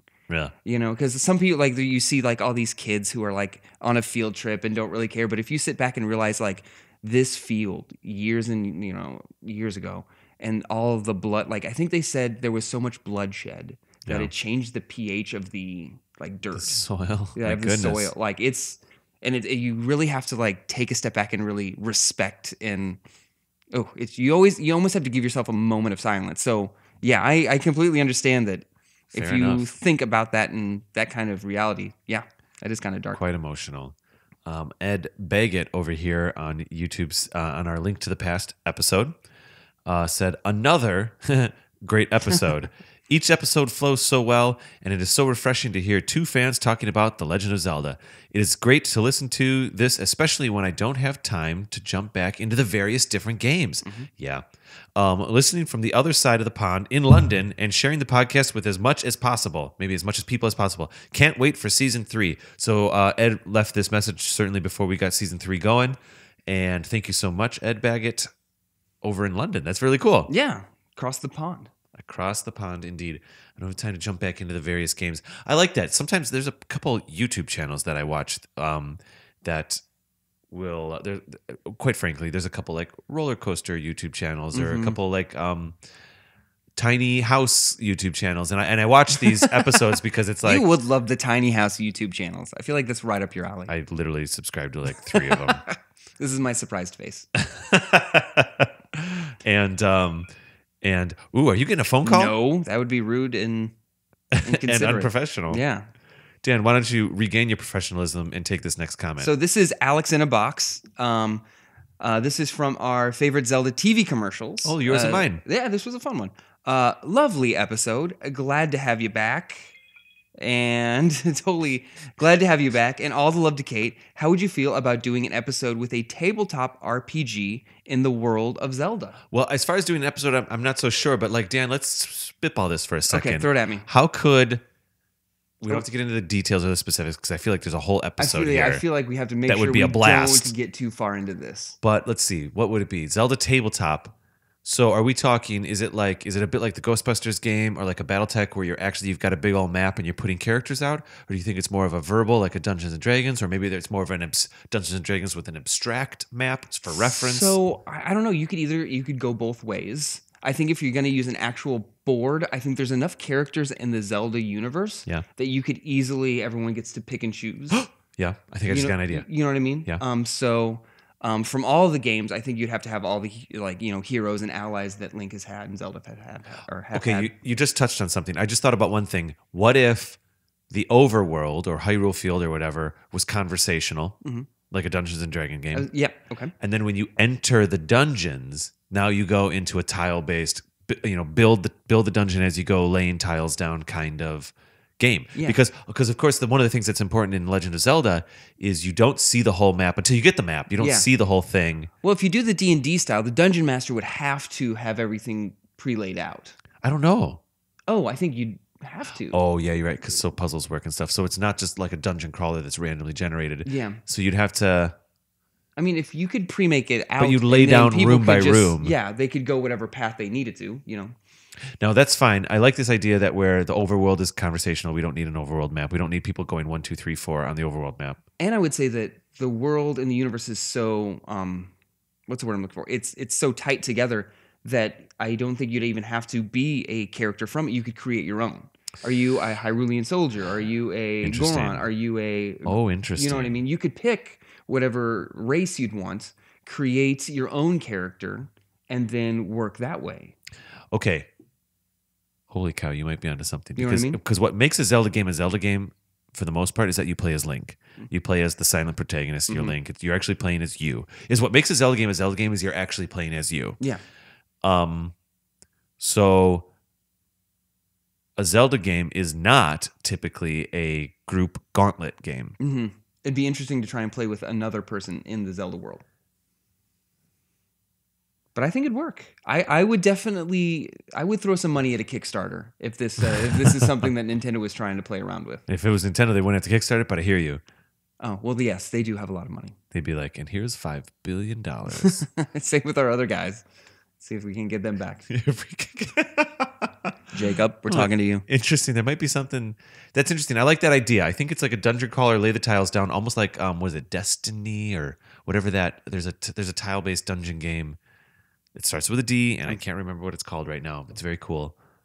Even when you're younger, you play like Hero Quest, and you got the preset. Well, anyone who's played the Ghostbusters game, I mean, they have tiles, and each you can move them around. So, I mean, you have 9 tiles, but that's like 16 different maps just Because based of on the arrangement, right? Yeah, the arrangement. Each you have to defeat the quest of whatever. Or it could work, and I'd play quite a lot of it. So let's real quick, just to not get too deep, but like, okay, let's assume we're gonna do a class style game. So it's Zelda adjacent. It's the best way. So if it is gonna be a party based version of Zelda, and I don't mean party like a party game like Mario Party, but where you have a party that's now with Link. Mm-hmm. You have a Link type character. So you have a Goron. You have a Zora. See, I think you'd have to remove Link. I think it would have to be one of those like Link is missing. Zelda calls upon the we need our best champion from every single and for some odd reason she uses her Triforce power to find the select invisible, and so you are just a Goron who's eating a rock, and all of a sudden like you get the call, and then you have to go to the castle. If you're just what are the birds called again? The Rito. You're just a Rito who's hanging out. And then all of a sudden you get the call, and it's like one from each. Wow. And it's specific, and then you get to start from nothing, and then that's how you get to build your character up. What do you want to be? What can your character do? And because here's the thing, I agree. Maybe you can't have Link. Yeah. Because yes, okay, what makes a Zelda game? It's that you're playing as Link because you're playing as yourself, but maybe a tabletop RPG doesn't need to be a Zelda game. It's a tabletop RPG. Yeah. You need just to put it in the Zelda universe. You need to create your own person, and I think you have to remove Link from that, so that way. Yeah. And no one wants to fight over who gets to be Link. Okay, because you do something weird where like Link is still there, but they are controlled by the Dungeon Master, so they are a monster, but they're a ally. Link is? Yeah, I don't know. It could happen. It's always easy to search for the person who's the most powerful. You just remove them, and then that is the quest. Okay, fair enough. It's just an easy way to do it. Yeah, sure. Now, Link could also be, the person who guides you, Well, pseudo Dungeon Master is what I was thinking. Okay, yeah, that would work. I would play that. Who would you be? But wait, no, Link can't talk. I don't know. What? Who would you be? Okay. Dungeons and Dragons style. You have to choose one of the classes. So our classes would be Goron, Rito, Zora, Gerudo. That's the Breath of the Wild, but let's see if there's anything else that I'm not thinking of. Maybe Deku. Oh, yeah. Okay. Deku would be in there. Karokai? Korok? Korok? Korok could be there, but they're kind of Deku adjacent. Mm-hmm. Can you imagine like one of them in like straight up armor? Like, croc? yeah. Wouldn't that be fun? I think it'd be amazing. Cree cree. Or a little Navi that has like a little armor shell. Wow. You know? Okay, then you have the Navi. Oh, you've got and then if we're gonna go into races, if we're doing Gerudo, you could still do then. I mean Hylians, but you could do I forget their names now. The kids from the forest. Isn't it The Korok? Koraki? No, Koraki? Kori. I'm mispronouncing literally This is so everything. embarrassing. But they're always kids, right? Isn't that the Kokiri. thing? Yeah. Yeah. They're always kids, but there's something there. I think it'd be fun. I would play. I'm in love with this game, and it doesn't even exist right now. I think I'm into this too. I would lean towards Zora, but the thing is so in Wind Waker and in Breath of the Wild, the Rito are my least favorite. What? But I think I'd like to be a Rito. See, I think I'd either have to go Zora or Rito. Yeah. Because like land stuff is kind of boring. I want to either be in the sky or in the water. You know what I mean? The thing is, in Wind Waker, the Rito, they're like just people with bird faces, and their culture's not fully, built. Yeah. I think the Rito culture is really well built in Breath of the Wild. And see, that's where I was I think it's introduced to beautiful. them. So yeah. It's just that so many of the Rito in Breath of the Wild, or maybe it's just those two main characters, they're kind of like jerks a little bit. But I've always been a big fan of the jerk. Interesting. Like from Star Fox, Falcon was always my favorite because wow. he was just that guy who's like, I don't care, like slight Interesting. Jersey accent. I love the whole thing about him. Okay.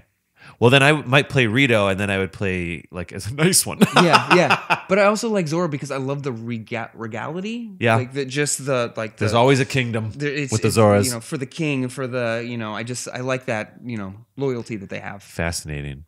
And then I wonder if you could get like, no. And the Goron would be the tank, Right. Cool. I'm in. I think I'd go Rito, and I'd try to just play it my way, though. It'd be like a friendly Rito. All right, let's keep going. That's I like that. David, if you want to read this next one, I'd be super happy about it. I haven't seen it yet. I'm going there right now. So over on the Zelda, favorite Zelda TV commercials, which is the episode that you and I did, the first episode of season 3, Rebecca Au. Okay. Rebecca Au said, "Thank you so much for creating such an incredibly nostalgic Zelda content. You guys are my favorite thing about the morning bus commute." Heart emoji.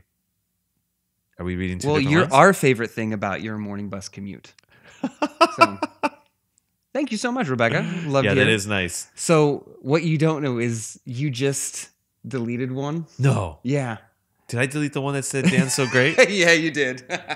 It's funny. I was like, oh, that's what I was like, you can read it. And then I was like, womp, womp. Oh, no, there was one in there that was like, Dan, I really like you. You're funny and all that. Oh, boy. Word for word. Dan, we really Dan, like you're really you. You're funny and I like you and all that. It's great. We'll have to save it for another episode, Dan. Let's bring it. I'm going to bring it around and you won't be able to be here. And and I'll be with some other co-host and be like, Dan, you're so funny.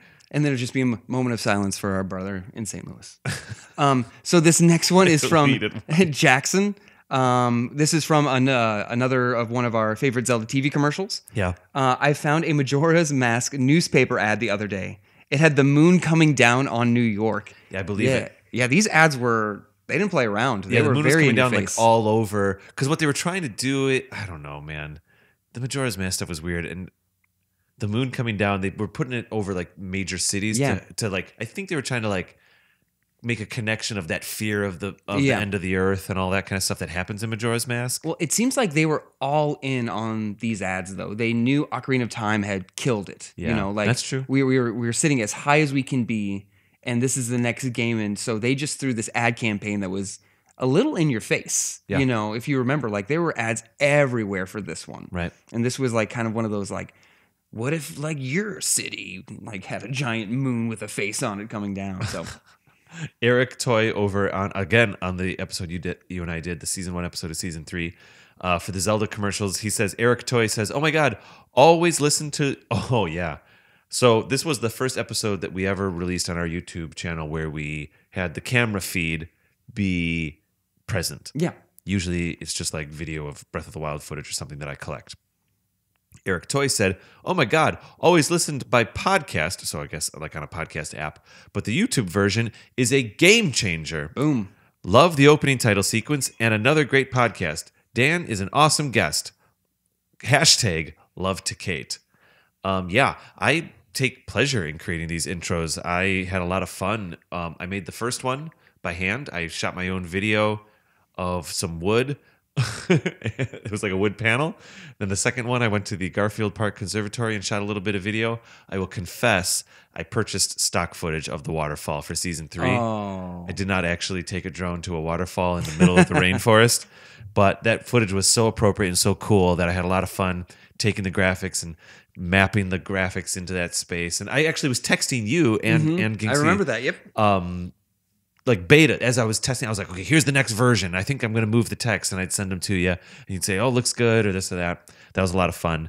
I don't know, maybe there's a world where we do video episodes for everybody, but right now I'm really happy to share that with the Magical Sword people. Like I said, I think it was kind of needed for that one, though, especially with wanting to Because you had to share watch the all commercials. Yeah, we wanted you to. We didn't want to just describe the commercials to you and just hear like the audio. Like Right. the visuals on these were. It's like if you're in the car driving, fine, you just get the audio. But if you're inclined, you can go over to YouTube. So Paul Atk, again, Mr. Paul, over here for favorite Zelda TV commercials, he says, Let's make hashtag okay bye a rallying cry for this show, shall we?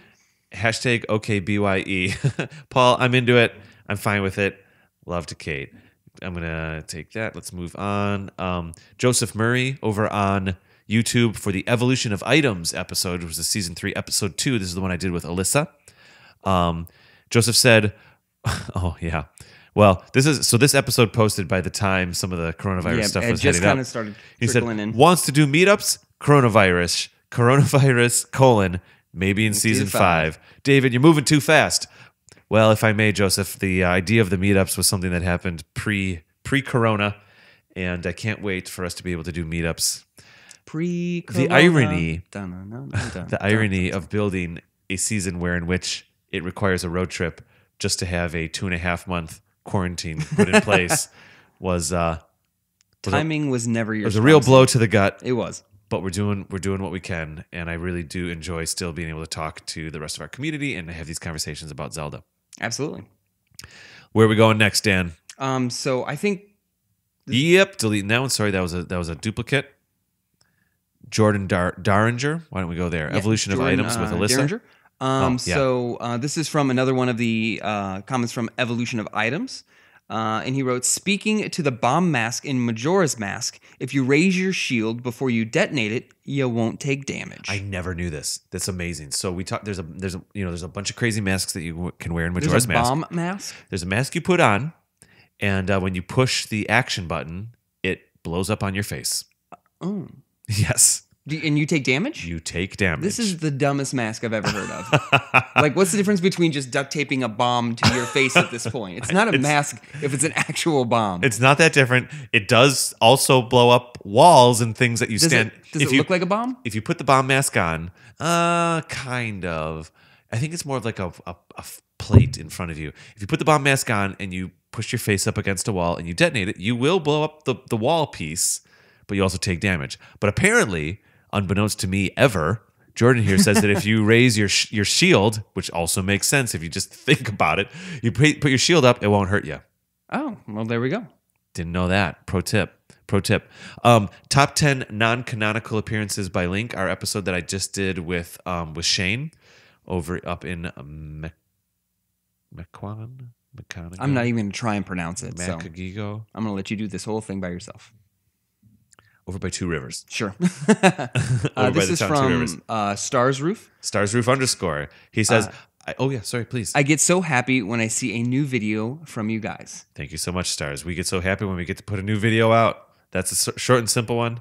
Always a pleasure. Moving along. Let's see. I think we have 4 left, Dan. We can do it. Another top 10 non-canonical. Dolan McNabb said, absolutely love when you guys feature musical artists. Makes the show feel a little bit more like a radio show, complete with music breaks. Keep up the great work. Purple heart emoji. So Dolan's speaking to the fact that Shane, who was on this episode of top 10 non-canonical appearances by Link, it's a long one, it's a mouthful. I love it. He said, hey, I've been kickstarting this band called Master Sword, and they have their second album coming out, and they're a heavy metal band. They do songs about Zelda. Oh, very Some cool. of them are like, they'll kind of take the Zelda melodies and they write their own lyrics. Yeah. Can we play one of their songs or feature them a little bit in the episode. And I said, well, sure, let's put a 30 seconds of one of their songs in our break. And we did that. But what was kind of fun about that was Master Sword was also playing at a music festival, a video game music festival up in Minneapolis. It was the same music festival that I was hoping to meet up with 8-Bit Music Theory. Mm-hmm. Okay. That fell through. We weren't able to go. But Master Sword was there, and they were tweeting with us. I was asking them, hey, can we play one of your songs? While we were there, our friends at GoCast, which is a video game outsider, or a gaming outsider, who we've had on the show a few times, and Scott, who runs that show, had me on his blah, blah, blah. It's a whole web. He was at the VGM Con up in Minneapolis, this music video game con. While he's there, Master Sword plays. He apparently walks up to them and says, hey, there's this show called Another Zelda Podcast. You should talk to them. You guys are cool. We're friends with them. And Master Sword said, like, yeah, I think we're tweeting with them right now. We're tweeting at them about right being now. on their show. Oh, that's so crazy. It was this wacky web. How everything's connected. Some of those seeds were started by Shane even speaking to me about Master Sword in the first place. So Dolan, thank you. I like the idea of doing the music breaks. I think whenever we do find one and it's appropriate, I'll throw one in the middle. I think it's great.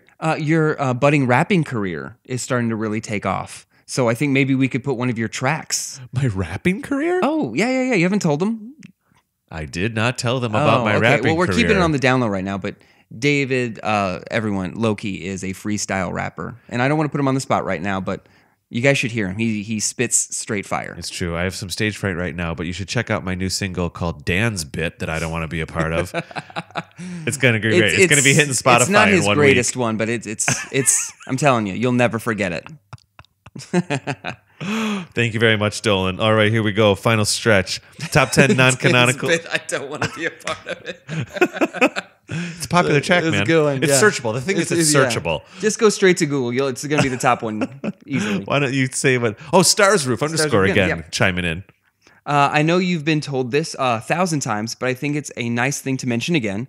You guys helped me through rough times.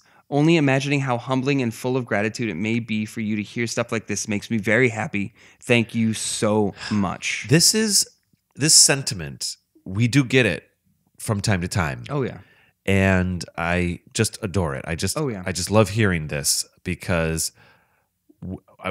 I don't know. I mean, sometimes I don't. The first couple times that we had a listener say something like this to us, I mean, it happened back in season 1. Yeah. It was a little overwhelming because, again, like I said earlier, it was Kate and I getting together at a table just to talk about Zelda stuff on a show. But this idea that people can go into the backlog, this idea that people are listening to season 1 while we're making season 3 and it's something to listen to. And if they feel like, I don't know if we're helping people distract a little bit or if we're helping them focus on other things or if we're just helping them feel like they're part of something. We're doing it all by accident. Yeah. And to hear that that's doing that for some people is, it's not, how do I say this? It's not the goal. It's not the mission. It's an accident. It's the best thing. Yeah. You know what I mean? Yeah, without a doubt. Like, it's the same way that when you just hang out with friends to play a video game together, that's just what it's about then in that moment. It's just about sharing those things and talking about those things. Absolutely. And so Stars Roof _ and all the other listeners that have kind of reached out to us in this way, they said, maybe it's just like, I got through a hard time, or I got through, we had one listener that got in touch with us last season that said that if I remember correctly, his dad was sick in the hospital and they started listening to some episodes and they started playing one of the Zelda games. It was completely humbling, the entire experience. And so Stars Roof _ we always love hearing about this because it's very touching. It's very touching. Very cool for sure. Let's see, Dan, let's see, over on A Silent Protagonist, which was, oh my gosh, Silent Protagonist. That was an episode I did with Mr. T.C. DeWitt. He was the guest in from Studio Demands It, another 6.5 show. And the AJ channel is the screen name here. Not right. AJ channel. Well, because it'd be strange if it was AAJ channel. Yeah, because then there's numerous, but this is the. Right. And also it's a bit of a tongue twister, AAJ. See? Yeah, I didn't even want to say it. I thought about it. My brain kind of got locked up. What did the AJ channel have to say here, Dan? The AJ channel said, "This is a brilliant podcast. All your hosts are very well informed about the topic at hand. Nice job." Cool. I'll take it. I like that we have, now we do have all these different co-hosts, coming in to join the party. I like it, the always well informed, and I think I've mispronounced almost every single Zelda character and not known the names of any of them the entire time. Dan, here's the thing. It means there's many ways to be a Zelda fan. There are the people that have played every single game 500 times over. That's obviously an exaggeration. There's the people who've played a single game and don't know anything about the lore and everything in between. And when I first met you a year ago and we would talk about Zelda, you had played Ocarina, you'd kind of played a few other games. Mm-hmm. You were tremendously curious about about Breath of the Wild, but therein That was it. is your fandom. Yeah. That's what it is. And now we have these conversations. Just like when Kate and I started the show, I had played maybe 75% of the library, 25% not. Kate was at about 50% of the library. As we did more review episodes, and we would say every word wrong and all the different characters wrong, and you slowly learn, and we're like learning along with everybody else. We will get friendly feedback about like, actually, you said this, but it's not. Like I infamously actually always said Termania instead of Termina for like a full season when I was talking about Majora's Mask. And you just go with it. You just got to go with it. I would say the one thing that has always made me know that at some point I needed to get into the Zelda fandom is the utter passion and love that you guys have always had for this universe.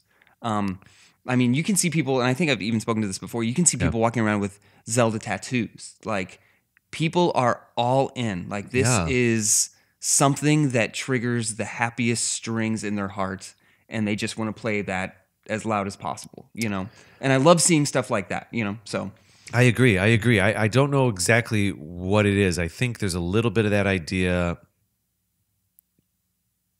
I don't want to dissect it too much, but the fact that TC, and we just did a comment about the episode "A Silent Protagonist," and in that episode, TC DeWitt, who's a screenwriter in California, he and I dissected how do you tell a story when your main character doesn't talk. And just as a little disclaimer, we all know that Link in universe does talk a bit, but narratively or presentationally, we never hear Link's voice say anything. Yeah. And that's for a very specific reason. That is so that any player, male or female, playing feels that they are Link, or more importantly, feels like they are themselves in the game. And when you play a Mario game and Mario's going, wahoo, wahoo, babe, I almost got it. Here we go. That's great. But that was an amazing impression, by the way. You're not like... You are not Mario. You're playing as Mario. Yeah. And we all know Link is a character, but when people play Zelda games, they inject themselves into that universe for that very specific and simple reason that Link doesn't talk. And I think that's where some of that comes from. That's why someone wants to put, if someone puts a Zelda tattoo on their arm, I think they're doing it for them, and that's it. I don't know if they're doing it for anybody else. Oh no, you know what I mean? Yeah. I don't know. If you put a Mario, I don't want to compare it to like a one-up mushroom because that's super cool too. But when you identify with the Mario universe, of which I'm a big fan, you're identifying with that universe. You're identifying with your experience playing those games. It's almost a little bit more meta. Yeah. It's more like, oh, I remember playing this game with my friends, and that's a fun thing. That's what we do. And Mario and his friends are just vehicles. Yeah. But with Zelda games, it's kind of like you remember them as your own experiences. You know what I mean? Anyways. So we have a final one here. 10 favorite boss battles. Stars Roof is killing it over on YouTube. Stars Roof _ made a comment here for 10 favorite boss battles. That was a really fun episode, actually. It was our 11th episode ever back in season 1. And he said, Bongo is the best boss of all. The Legend of Zelda history, in my opinion.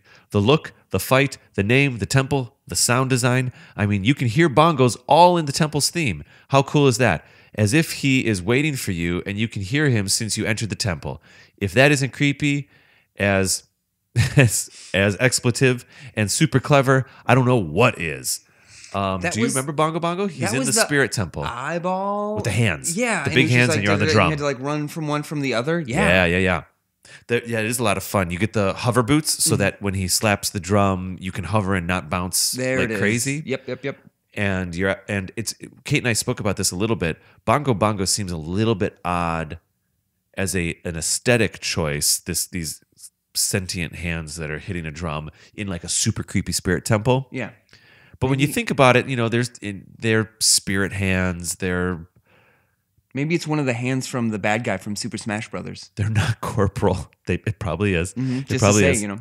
And one of them got a day job, and the other one Stars Roof stayed on villainy. Just jumped ship and was like, got another gig. Go fight all the characters. Sounds good. I think you're right. I think you're onto something. Yeah, I don't know. Nintendo does have a love affair with massive hands that float around. I don't know why.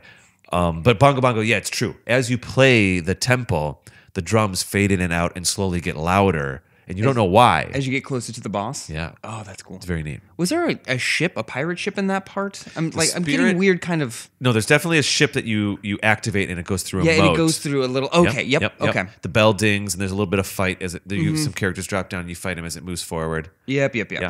Yeah. Bongo Bongo, very good indeed. Thank you very much, Stars Roof. So that's where we're going to end our listener feedback right now, Dan. Okay. And Well, this was a blast. I had a great time during this whole... these are cool episodes, aren't These they? are. I enjoy them. I remember even with Kate, we did it. There's a little bit of the tone's a little different. You're kind of like, it's a little quicker. We're kind of hitting the next thing, hitting the next thing, hitting the next thing. Whereas sometimes when it's a favorites episode, the pace slows down a little bit and you talk about things. But it's fun to kind of like... You can go a little bit more in-depth to things instead of moving on to the next one.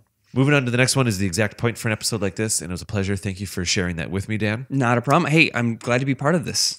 Let's see here. If people want to find you on Twitter or Instagram, I think they can't. They can't. Nope, I'm actually thinking about starting a Facebook up again. You don't even have Facebook? No. If you start a show, we might have to get you at least start an Instagram or something. I was always thinking about that. But I'm thinking about just burning the bridge, starting a brand new one. Yeah, maybe. And just kind of meeting some of you guys and seeing if you guys want to meet up and do those things. I know. I will confess that the majority of my Facebook posts are just posts for the podcast. For AZP. I very rarely am posting personal things. And even Twitter, I have to force myself to post personal things. Usually I'm just sharing episodes, I got to be honest. Quite frankly, most of my social media activity is actually 6'5" stuff with the Instagrams and the Twitters and all of that and the Facebooks. Mine would just be like nonstop pictures of my dog. Like I'm definitely like one of those dog people. I mean, you could do that. That's what Kate did. Her Instagram handle is I only take cat pics. I only take Rufus pics, which is my dog's name. There you go. That could work. In honor of okay bye. Okay. Hashtag okay bye. Hashtag love to Kate or whatever it was. Absolutely. There's a few of them in there. All of the hashtags. All right, Dan, I don't know what we're recording next. I think we have to pick you and I. Like the Yes. next time you and I record something. Sure. I think we should very quickly pick. I want to do a review episode with you. Absolutely. I want to talk. We've done like these kind of periphery episodes so far. I want to do like a game. Okay. With you. A deep dive into one game. specific game. Maybe it's Majora's Mask. Maybe it's Skyward Sword. I wouldn't be against Skyward Sword. It seems to be the most controversial. Like, and not controversial. I mean, both of those are pretty up there. I thought everyone liked Twilight Princess. I mean, no, I said Majora's Mask. Oh, Majora's Mask. Yeah. Oh, that one wasn't liked? Really? Oh. Majora's Mask. Hey, remember the water temple in Ocarina of Time? Unfortunately. That's Majora's Mask. Okay, well then we'll do Skyward Sword. That was easy. That was a decision very easily Eiji made. Aonuma, who famously designed the water dungeon for Ocarina of Time along with a couple of the other dungeons. Yeah. He was given the reins to make Majora's Mask. So all of Majora's Mask, it all happens in 3 days. Everything's a massive puzzle. It's one big water dungeon. Cool. Maybe Skyward Sword for you. Yeah, let's try that one first. Yep, let's do that one. And so again, like I said, I can always blame the remotes. I kind of love Majora's Mask. It's that kind of... It's a different game. Yeah. It's a different game. I love it. I think it's very artful. I think there's a lot of... It seems fun. Like, it doesn't seem to... But also seems kind of creepy at the same time. Well, it is creepy, and it deals with death and mourning a lot. Okay. Because all the characters know they're going to die in 3 days. Spoiler alert, but okay. Well, that's what they think. I mean, the spoiler alert is maybe that you actually save the day and they don't die, but they all accept that the moon is crashing down and they will not finish their lives. Without any spoiler, and I know little bits of information.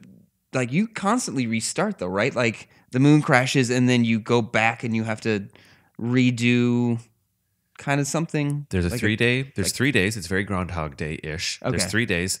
All 200 NPCs that are in that game or whatever it is, 50 that actually have like really important things to do, have a 3-day path, and you can interrupt it or not and have them do different things. So, honestly, Dan, if I may. Actually pretty interesting. Yes, I love it. So now that I say this, the whole point that you were saying, like, I want to talk to Malin and have it change, Majora's Mask is that game. Ooh. But it's a puzzle version of that game. So it's like, if you talk to this Goron, they may go to a shop at 2:00 on Tuesday, but if you talk to them and give them a glass of milk, they may not go to that shop. And then on the next day, on the third day, they actually find that they're actually in a farm somewhere because their path can change completely because of a decision that you help them make. Conceptually, I'm in love with the idea of this game. Yes, right. So that's why it's so controversial, is because sometimes it's like the coolest thing in the world, and sometimes it's the water dungeon, and you're like, honestly, how do I do this? Well, thank God for the internet. Yeah, there's a little bit of that. So, and I guess we'll toss this around a little bit. I'm not against giving you my Skyward Sword disc, and we go that route first. Maybe we take it easy and we do something that's a little bit more straightforward. Well, whatever one you have 2 of, so we can play them together. I have 2 of both. Well, there it is. Of course you do. We'll figure it out. I can't wait. Thank you, everybody, for listening. And the next episode will be the next episode. I hope everyone's being safe, and I hope everyone's staying safe. I hope everyone has not found too much tragedy in this time. I truly wish the best to everyone. Dan, thank you for staying 6 feet away from me at all times. And I can't wait to have you on the next episode, whatever that is. Can't wait for it. All right, cool. All right. Wait, everybody. Dan? Yes. I'll see you on that one. You got to do it. Can I do it now? Yes, indeed. Ready? Okay, bye. There it is.